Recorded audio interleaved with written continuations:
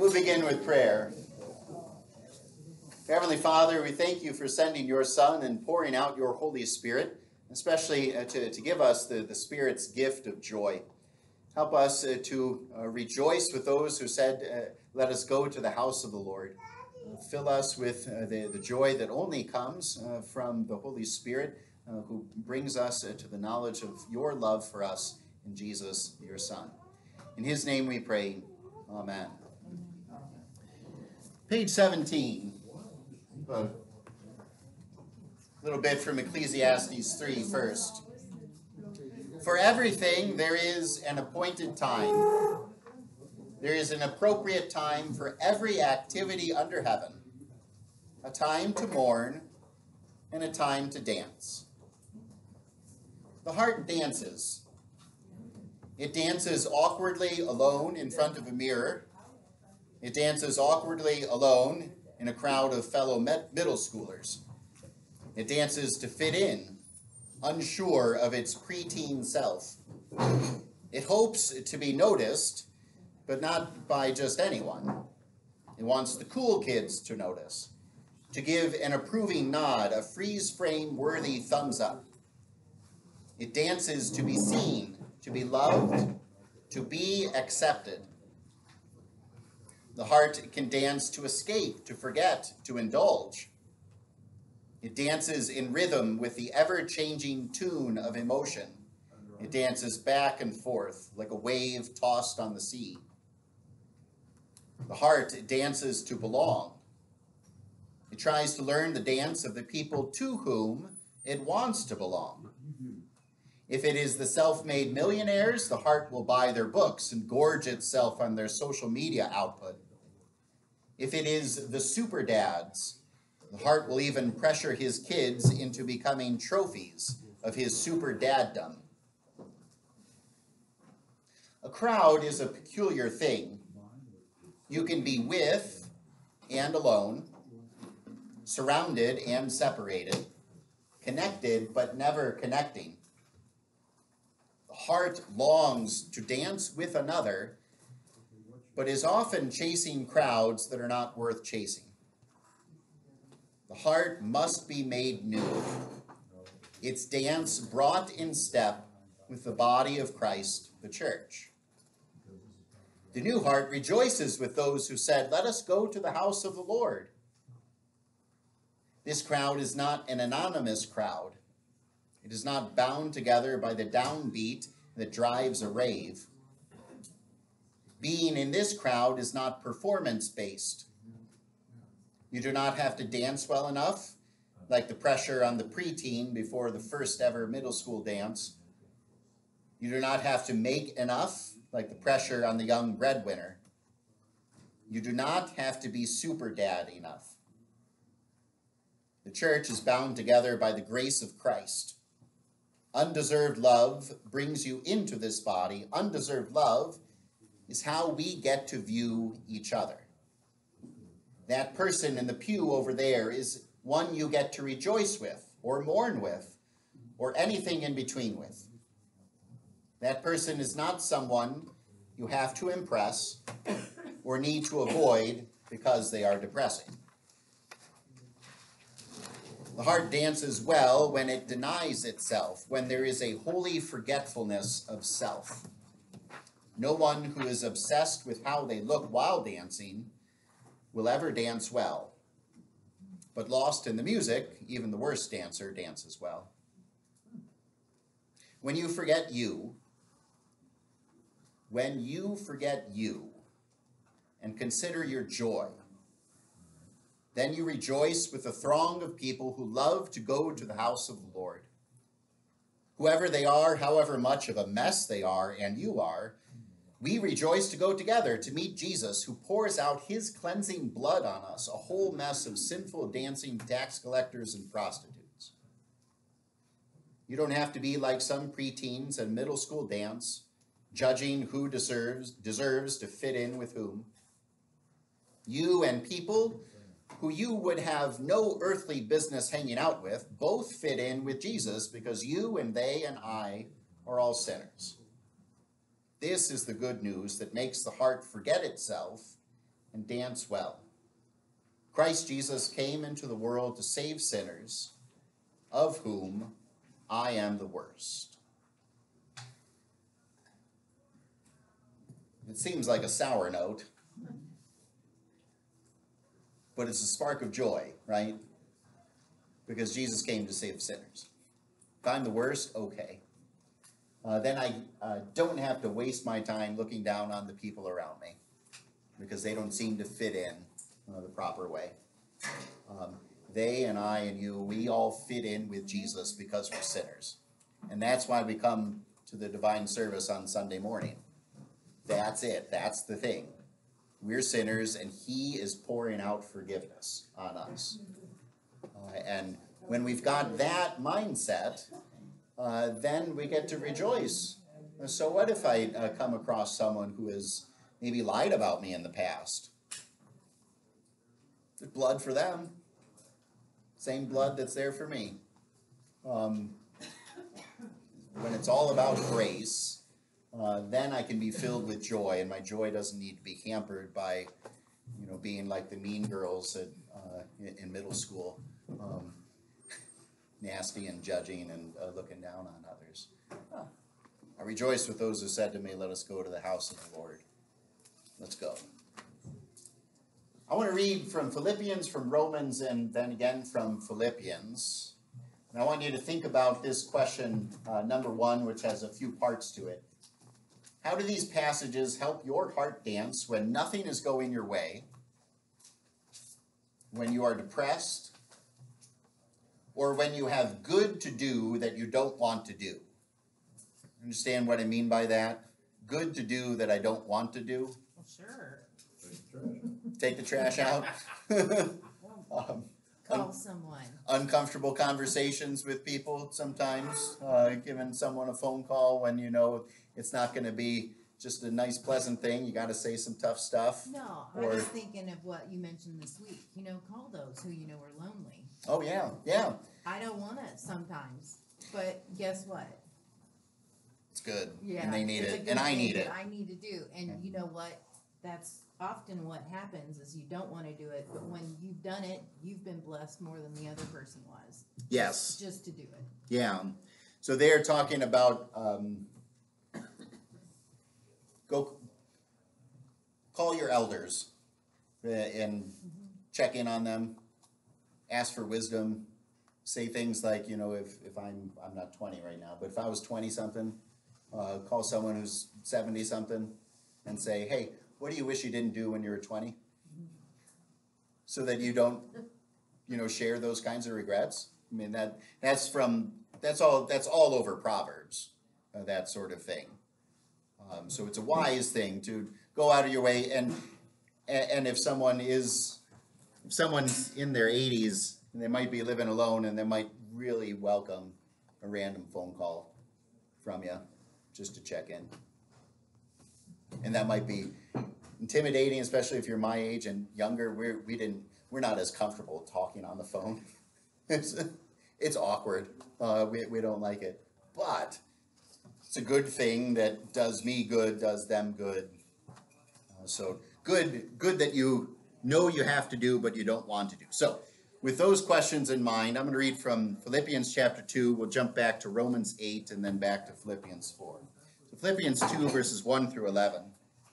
If you have any encouragement from being united with Christ, if any comfort from his love, if any fellowship with the Spirit, if any tenderness and compassion, then make my joy complete by being like-minded, having the same love, being one in spirit and purpose. Do nothing out of selfish ambition or vain conceit, but in humility consider others better than yourselves. Each of you should look not only to your own interests, but also to the interests of others. Your attitude should be the same as that of Christ Jesus, who, being in very nature God, did not consider equality with God something to be grasped, but made himself nothing, taking the very nature of a servant, being made in human likeness, and being found in appearance as a man, he humbled himself and became obedient to death, even death on a cross. Therefore God exalted him to the highest place and gave him the name that is above every name, that at the name of Jesus every knee should bow, in heaven and on earth and under the earth, and every tongue confess that Jesus Christ is Lord, to the glory of God the Father.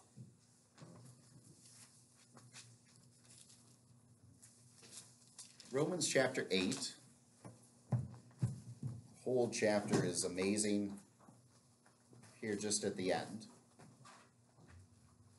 Who shall separate us from the love of Christ? Shall trouble or hardship or persecution or famine or nakedness or danger or sword? As it is written, for your sake we face death all day long. We are considered as sheep to be slaughtered. No, in all these things we are more than conquerors through him who loved us. For I am convinced that neither death nor life, neither angels nor demons, neither the present nor the future, nor any powers, neither height nor depth, nor anything else in all creation, will be able to separate us from the love of God that is in Christ Jesus our Lord. Finally, back to Philippians 4. Rejoice in the Lord always. I will say it again, rejoice. Let your gentleness be evident to all. The Lord is near. Do not be anxious about anything, but in everything, by prayer and petition with thanksgiving, present your requests to God. And the peace of God, which transcends all understanding, will guard your hearts and your minds in Christ Jesus. Finally, brothers, whatever is true, whatever is noble, whatever is right, whatever is pure, whatever is lovely, whatever is admirable, if anything is excellent or praiseworthy, think about such things. Whatever you have learned or received or heard from me or seen in me, put it into practice. And the God of peace will be with you. Word of the Lord. Thanks be to God. So how do these passages help your heart dance when nothing is going your way? Or when you are depressed? Or when you have good to do that you don't want to do? Pick up on any of those. Go ahead, John. Don't just think about yourself. I mean, that's what all of them have to do with. It's not just about you. If you engulf yourself with others around you and their happiness, that could lift yourself up as well. Okay, so if I'm stuck, here's me. If I'm stuck, turned in on myself, I'm going to be thinking about my situation, what's going on here. The anxieties of life are going to just grow. How could there be any joy? If instead I get turned outside to especially Christ Jesus on the cross for me, I can think about him, and I can think about the whole body of Christ, the church. Then I can surround myself with songs of joy and deliverance. So if my attitude becomes like his, in Philippians 2, the same mind as Christ, same attitude as Christ, who emptied himself, I know that what I'm going to go through is not going to be this bad. And I know that he's going to be with me, whatever it is that I'm going to go through. So there's good I got to do that I don't want to do. If there's any other way, let this cup be taken from me, Jesus prayed. He knows what it is, to the point of blood coming out like sweat as he's praying about the good that he's got to do, but he doesn't. It's tough. This is the one who has been through it, and this is the one who will be with you through it. If it's just me, if I'm curved in here, I'm not going to be able to get through it. Turn myself out, think about others, think about Christ who took all of us into himself, and thinking about the body of Christ. There's joy, there's support, and motivation. Stand up straight, stop looking in, get out there, go. Other thoughts? How do these verses kind of help you dance, even if this is what's before you, to be like Christ and to bear a cross.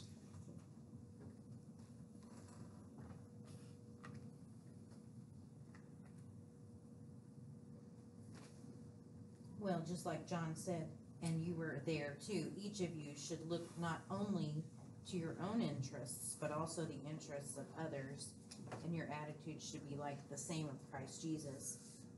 You know, that's removing you from looking, if we take on the attitude of Christ, we're serving others, we're being a servant as he came to serve, and that will always be a blessing to our hearts, and help our heart to dance. Yeah, and what you mentioned before, Yeah. when you go out of your way to reach out to somebody, Yeah, you end up getting so much more out of it. You usually say. And I had it once told to me, you know, even with teaching Bible school or vacation Bible school or Sunday school, you know, the teacher always learns more than Yeah. the students. Yeah. So that's excellent too. Yeah. So when you're serving someone else, it's not like this is going to harm you. Even if you're bearing a cross in love for another, this is going to be good for you too. It might be a Good Friday kind of good and hurt, but was it last week or the week before we were in Romans 5, and what does suffering produce? Perseverance. Perseverance, and perseverance produces Hope. Well, character. character, and character hope, and hope does not disappoint. It's good. It's good. Gets you outside of yourself. What's the worst that could happen? Look at that Romans 8. The absolute worst thing that could happen in all of existence is if you're outside of Christ and he says, I never knew you, depart from me into the darkness. But we've got this comfort in Romans 8. Nothing will separate us from the love of God in Christ Jesus our Lord. All of these lists of terrifying things that we might think could, not this, not this, not this, not this, nothing will separate us. So if the worst thing that could possibly happen, we have this comfort in Romans 8 that it's not going to happen. Nothing will separate us from the love of God in Christ Jesus. Okay, I can be bold and I can do these things because I got this promise. When I'm depressed,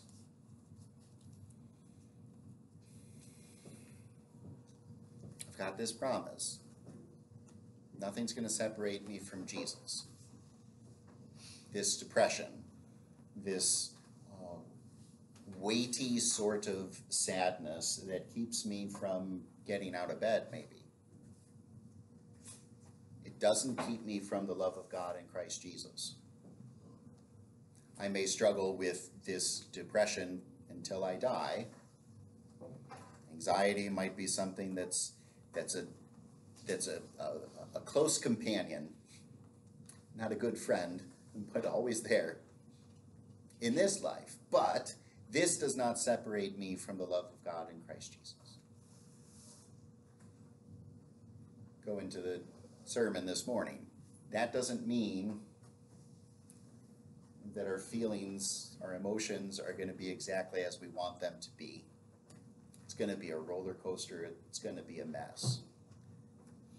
But we won't be separated from the love of God in Christ. So we look outside of ourselves to Christ and to promises like you have in that beautiful chapter of Romans 8. We just had the end of it, but so much more before that. Comfort, comfort, comfort, promise, promise, promise. And it gets me standing up straight and looking out, away from my heart and to his promises. And then the heart might still be sad. There might be clinical depression, might be at a point where, thank God for medication that I might need, things like that. But this love is not going to change. Well, and thankful that there's not an if. Yeah. From the, Yeah, no if. Glad you're awake.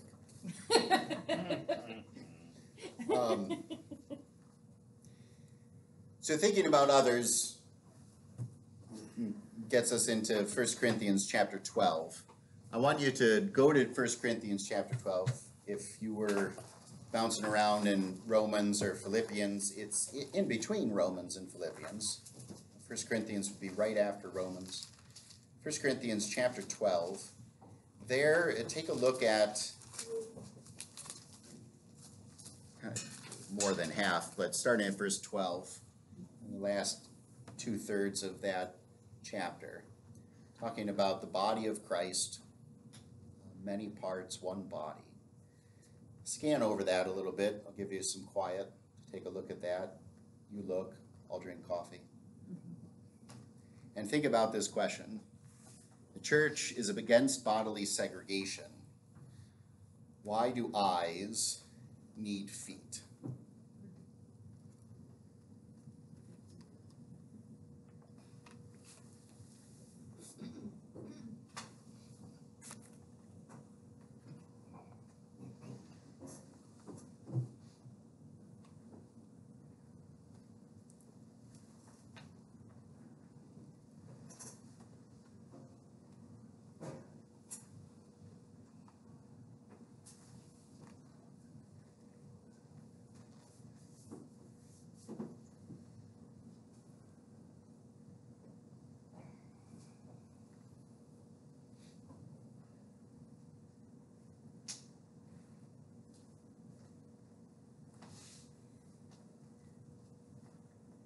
Spent a number of months with 1 Corinthians last year, starting in, I think, January it was, and going quite a ways. You can remember that far back. I can't, but we did take some time with this chapter especially. One body, many members. The church is against bodily segregation. Why do eyes need feet?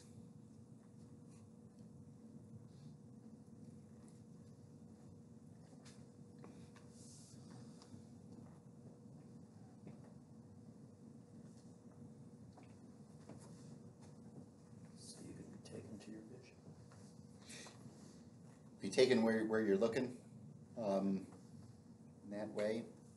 If, well, this morning I was walking around in the dark in our house, the family room was not cluttered with toys. It was a clean family room. There was one, and I found it with my toe, because I didn't see it. Made a big noise while everyone was sleeping.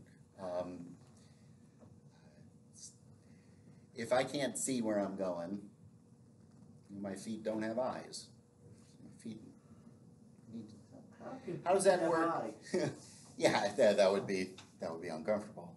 How does that work within the body of Christ? You are all different members of this one body of Christ. Why do you need each other? Because each one has a specific gift and all need to work together to produce the final end result. And everybody can't do the same thing. Absolutely. We all have different gifts. We all have the Spirit's gifts of things like patience and kindness and gentleness. But we all have each of those in different measure. And then Paul talks about being able to teach, talks about being merciful, talks about gratitude and generosity, things like that. You all excel at different things in different levels. And that makes the body of Christ this beautiful thing, where you have these differences. And you're able to accomplish so much more because of those differences. What we don't want is what happens a little bit with different denominations, that you have certain skills a little bit more in different denominations, and there's separation for good reason, But what do we miss out on because we don't excel at certain gifts that others have? And you see that when you look at from denomination to denomination, they're really good at this. We're way better at that.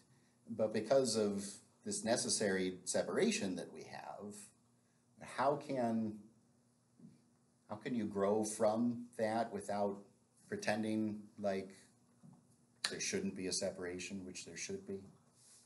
It's tough. That's why we say we believe in one holy Christian apostolic church. We don't see it.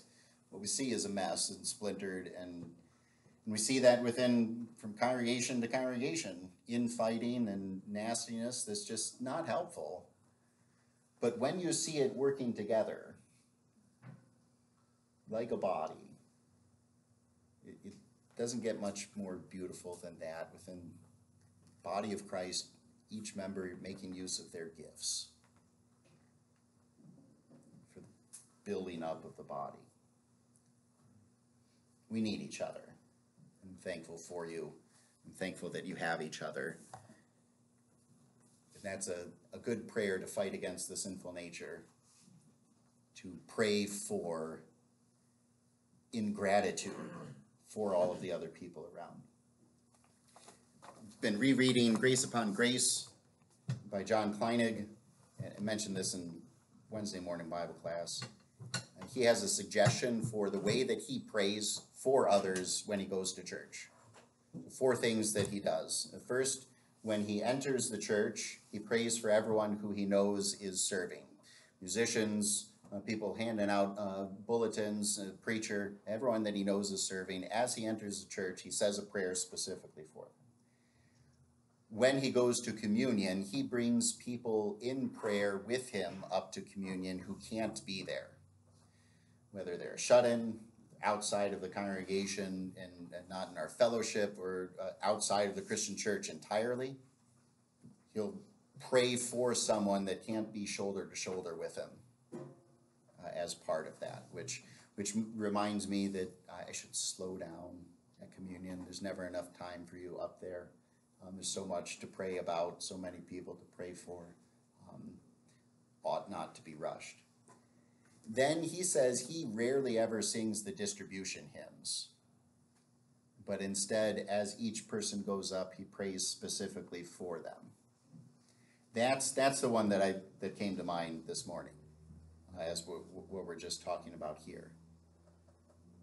Make that a habit from time to time to thank God for the people that you see up there, the people that you see in the pew around you. Say a specific prayer of gratitude that God has given you that person, and think about them. Think about the gifts that they have, how that might benefit you, how you might benefit them with your gifts. This morning we didn't sing distribution hymns, so that would have been a good morning for that. But if you do love singing distribution hymns, maybe sing the odd verses, even verses, and pray for people. Odd verses, sing back and forth. Find time to, whether it's during communion or not, find time to thank God specifically for everyone else within the congregation. God has given you each other. God knew what he was doing when he gave you each other. In what way can you thank God for them?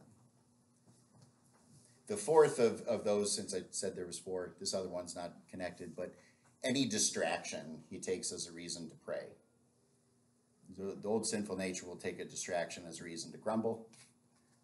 But the new man, the new heart, can take every distraction as a reason to pray. So there's construction going on across the street maybe, and that... A siren. A siren. You've heard sirens Yeah. go by before. Yeah, often on their way to Crown Care.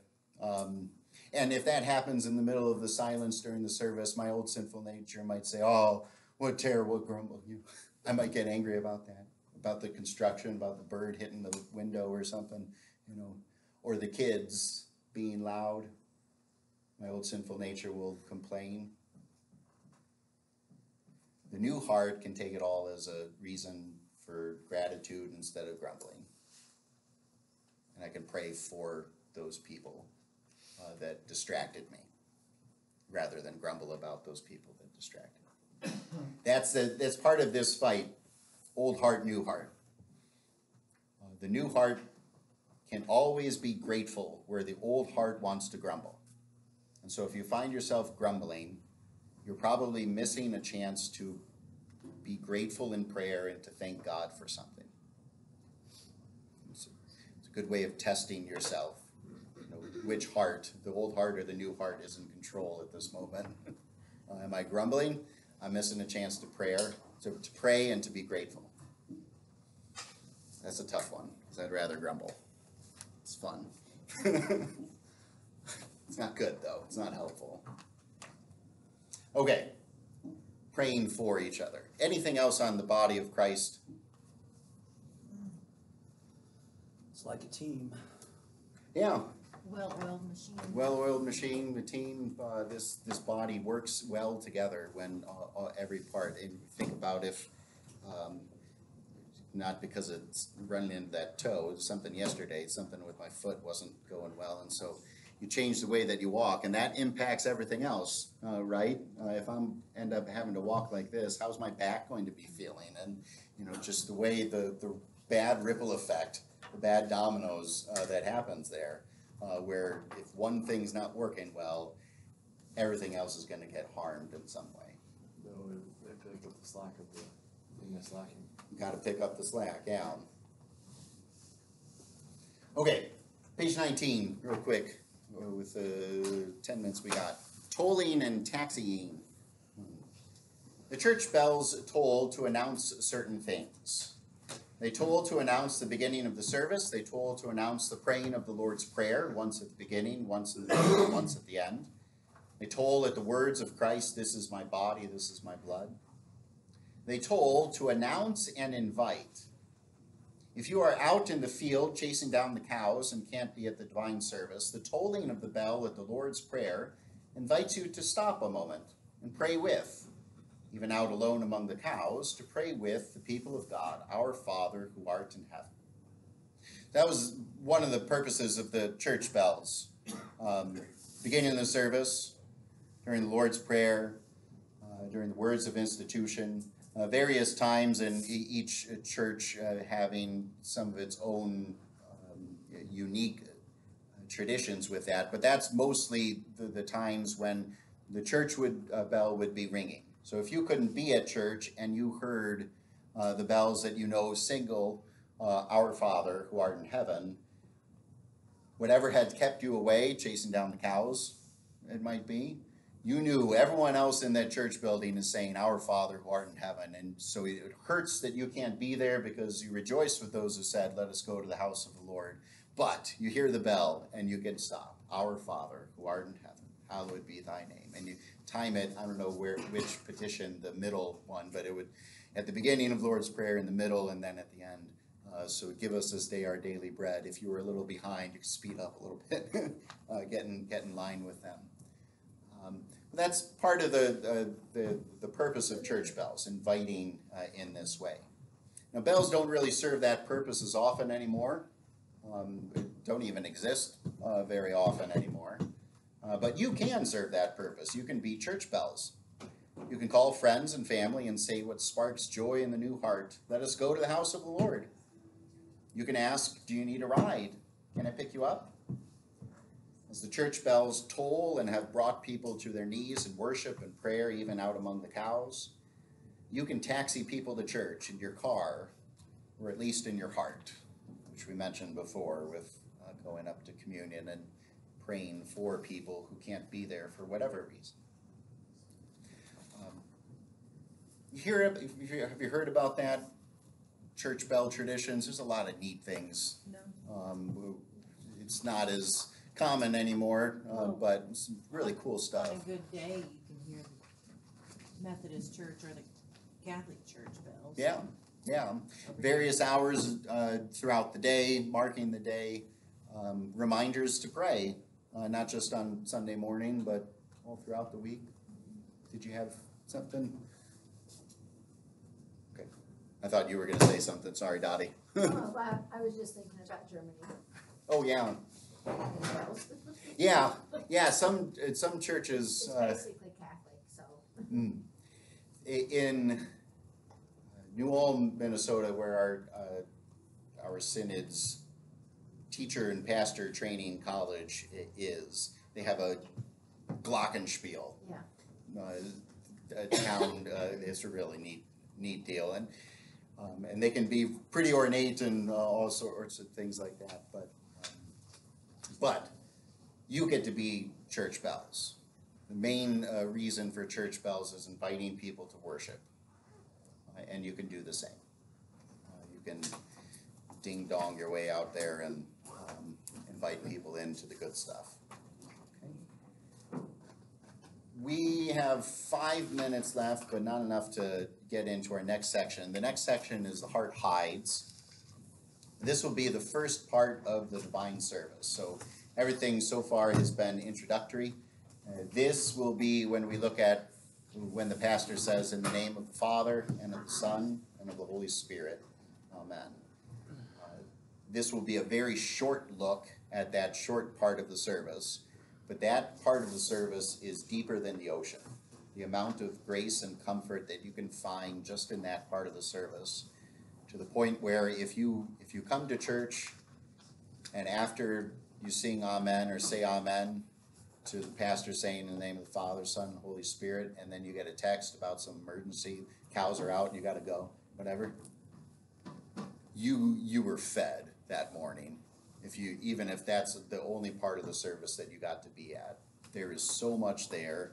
And it falls well, we'll be looking at that next week, which is Trinity Sunday, and we'll be looking at this holy name of Father, Son, and Holy Spirit, and what is all tied into that part of the service. I'm looking forward to looking at that with you next week, and thinking about it especially under the idea of hiding.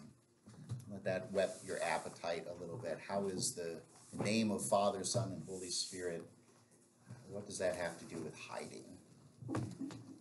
Thoughts, questions at all before we close with a prayer? I was wondering here in the one reading where he says, "For the Father is greater than I." Part of the Thought mystery they of the were Trinity. equal. It's part of the mystery of the Trinity. So in John 14, this Holy Thursday, Jesus talks about the Father as greater than I. I thought they were equal. We'll confess that next week as we look at the mystery of the Trinity. That the Father is God, the Son is God, the Holy Spirit is God, yet they are not three gods. The Father is not the Son is not the Spirit is not the Father. They are co-equal in majesty, is one of the things that we'll say in the Athanasian Creed. When Jesus is speaking in John 14, he's in his state of humiliation. So for a time, he did not make full use of his divine power, glory, and authority. So his glory that he has with the Father and has had with the Father since before time existed he's co-equal in that glory. But for a time, he doesn't make full use of that, so that he can lower himself, like we looked at in Philippians 2, emptying himself. He still has that glory, but he's not using it. So that would be when the Father would be greater, so to speak. So he can say the Father is greater than I. Yeah. He can say only the Father knows the last day of the world that I don't know, because he's not using that power, glory, and authority.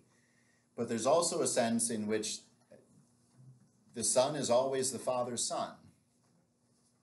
And though they are co-equal in glory and majesty, he comes from the Father, eternally begotten of the Father, to get some Christmas stuff in there. Getting deep, isn't it? Yeah. I mean, hardly understandable. We'll get it all understood next week in the Holy Trinity. We'll get it. No. We were talking about that in our last pastor's circuit meeting, preaching on the Trinity, which is next Sunday, Trinity Sunday, and the temptation to try to answer what we can't answer. And hopefully I won't fall into that temptation next week and try to answer some things, because the Trinity is a mystery. It's beyond us. How is it that the Son can say that the Father is greater than I? We can get a little bit of that in understanding that during his time of humiliation, he's not making full use of his glory the way that I may not make full use of my power in wrestling with my boys so that they pin me and they win. I lose for their sake. I don't use what I have. This is what Jesus is doing. He's not using what he has as he's put under the law, And that he was able to die. and that he's able to die. That, yeah. Well, God can't die, Yeah. and Jesus is God. But that's that second part of the Athanasian Creed, Okay. and the mystery of who Jesus is too, as true God and true man, and what we call the communication of attributes. That what God can't do, but man can, like man can die, that attribute is communicated to this one person, Christ, who is God and man. And to pause before I say things the wrong way, because it's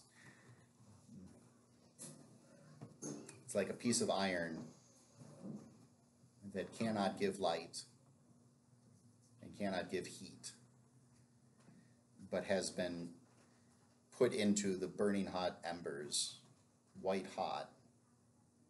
The attribute of the fire has been communicated to the iron so that now it gives light, gives heat, it can burn. That's one of the illustrations from the early Christian church, and trying to teach how is it that this man who has died is God. How can he perform what he did? Yeah, we won't have it all fixed next Sunday. We just get to marvel at the triune God next Sunday. But that's a fitting question for what we're doing next week. Taught by our Lord and trusting his promises, we are bold to pray. Our Father, who art in heaven, hallowed be thy name. Thy kingdom come, thy will be done on earth as it is in heaven. Give us this day our daily bread, and forgive us our trespasses, as we forgive those who trespass against us. And lead us not into temptation, but deliver us from evil. For thine is the kingdom, and the power, and the glory, forever and ever. Amen. Thank you so much, and have a